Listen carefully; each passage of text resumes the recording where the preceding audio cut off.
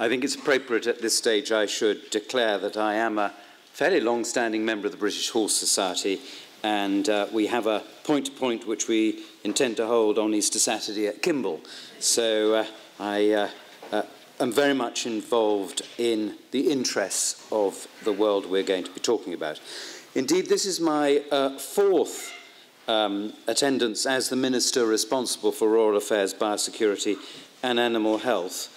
And I'm delighted to attend because I think this is a seminal event, and for many years I attended as a participant in the auditorium. But my thanks go, and I recognise how much work goes on, mostly by volunteers, involved in ensuring smooth running, and of course Georgina Crossman, and by your combined efforts under the very able leadership of Tim Brigstock, I believe the National Equine Forum maintains its prowess as an essential event in the equine calendar. As a member of the government, I can say that we are extremely grateful for the constructive and professional way in which you and the wider equine industry approach the challenges placed before you, and for your willingness to share your extensive experience and expertise with us, in particular the British Horse Council throughout last year. As a result, the equine industry was one of the best prepared for our leaving the European Union. A strong example of the close collaboration that will continue as we go into the next stage of our negotiations with the EU. Collaboration is aided by our valued network for advice on policy from the Animal Health and Welfare Board for England, expert scientific advice from the Animal Welfare Committee, and from partnership with stakeholders such as the British Horse Council.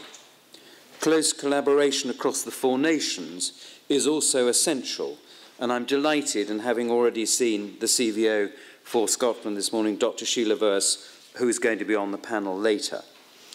I should say, in respect of coronavirus, I know many of you are involved in or host equine events. I can assure everyone here today that we will use whatever necessary steps are available, and that any decisions made will be based on the best available scientific evidence and indeed the recommendations of our expert bodies. Turning to identification and traceability, I think we would all agree an effective central equine database is a critical part of the drive for equine identification and traceability. This is a priority for the government. It is encouraging for us all that our approach on equine ID is indeed being considered by other countries. We have a robust database, but for the system to be fully effective, the information in it needs to be correct. I'm sorry to say at the moment, it is far from perfect. Indeed, less than 1 in 10 of horses' records are fully correct. The main reason for this is a failure on the part of many owners historically to alert their PIOs to changes in their or their horses' circumstances. These errors really must be corrected, and fast. If not, we threaten both human health and equine traceability and biosecurity, but equally the right information supports equine welfare, providing a more reliable picture of horse ownership and helping identify owners of strays or abandoned animals. I also expect PIOs to fulfil their own legal obligations and responsibilities to action the various and necessary changes in the records in a timely fashion. From the 1st of October this year, this marks the deadline for the completion of microchipping for horses born before 2009, to ensure we transition to universal horse microchipping. Let us be clear why we're doing this, and I emphasise this. We're doing this to enhance horse welfare and ensuring these wonderful animals receive the care they deserve. We will impress on current owners both the legal requirements they must meet and the wider importance of updating their CED records. They will be able to do so as normal through their PIOs. However, With the assistance of the PIOs, we will also be allowing owners to do this themselves through the CD digital stable for free. My speech says underline for free, by the way. We are opening up the stable to all current owners precisely with this in mind. There will be ID validation, and changes of horse ownership will go through rigorous screening as part of this process. I have to say, when I arrived, I was taken to one side for a demonstration of this with the Chief Executive of the Equine Register and the BHS. I'm pleased to say that it worked perfectly. I did then inquire whether they'd had a dummy run at this. They looked at me very annoyed, thinking I could have even thought of it. But it did work extremely well, and I do want to emphasize that we are seeking to make matters straightforward and proportionate, but I do want to emphasize it is extremely important we get, as horse owners, down to this. The government will be conducting a targeted communications campaign very soon to make sure everyone understands their legal obligations to microchip, but also to notify their PIOs of any changes promptly. The government has provided what we believe is an effective core system for identification and traceability. But it is essential, and I know everyone in this room and beyond agrees with this in principle. We need now to put this into practice. It is essential the whole of the equine sector now fully collaborate with these communications on obligations of horse owners.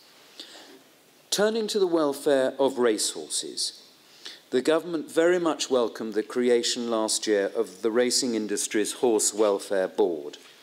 I want to acknowledge Nick Rust's leadership in this area and wish him well as he stands down from the BHA at the end of this year. Last month, the board launched its strategy to safeguard horse welfare, and I welcome the work to improve further lifetime traceability. You will be hearing from its independent chairman, Barry Johnson, later.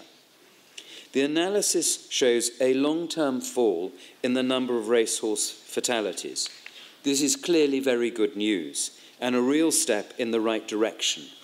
But it is the case that the government believes more can be done, and industry agrees. The government welcomes this strategy and will work with industry in the support of these ambitions. I also want to recognise the valuable work that organisations like the National Equine Welfare Council and its members do in equine rescue, rehoming and wider education. We are exploring the potential impacts of licensing animal rescue and rehoming organisations, and I'm particularly grateful for the support of the World Horse Welfare, the Horse Trust and Red Wings, amongst others, in their support. I also thank those welfare charities that help to tackle cases of poor welfare and irresponsible tethering. The government considers the best way to tackle these issues is through prevention, working in partnership with stakeholders to promote and educate on good practice and responsible tethering. As Minister for Biosecurity and Rural Affairs, I'm about to take the Agriculture Bill through the House of Lords. I believe this bill presents opportunities. The Agriculture Bill is a pathway for developing higher health and welfare standards for farm animals, for instance. The equine industry, with veterinary input, should consider, I believe, a similar initiative in partnership with others, such as the APHA and, I believe, the Animal Health Trust. I know it can be a challenge to find safe and attractive places to ride. Access to the natural environment has been identified as a key public good in the new environmental land management system, which will replace direct payments in a transition. Options being considered as part of the environmental land management include the creation of new pathways such as bridleways. I think with harmony, and I urge the British Horse Society and others to partner with landowners and farmers in the development of this. I should also say my officials have recently made contact with the Dartmoor Commoners Council and pony keepers there to resolve the ongoing challenges surrounding the sale of ponies on moors. but the Agriculture Bill can also support native equine breeds on those moors and elsewhere. I support the UK's growing leadership in animal health, improving our outbreak resilience for exotic disease such as EVA, for endemic disease such as equine flu, and I emphasise protecting our international borders. So we're all about to hear from Richard Newton why such high standards are needed. I believe, and in saying this I know this is something that we also strongly believe, the care and protection of equines is undoubtedly a privilege and a responsibility. Government is responsible in some areas, but there are so many things we can all do and do better, individually and collectively, to maintain the preeminent status of equines in our society. So working in partnership will allow others in the future to have the same opportunities to enjoy the company and pleasure of the horse, as indeed all of us have and do. Events like this one, I've always felt when I was there, and having been here for 4 times, provides, I think, that impetus. And so I'm very grateful for the opportunity to be part of this. But I do want to thank everyone, because I think one of the greatest charges we have is to champion that great animal, the horse.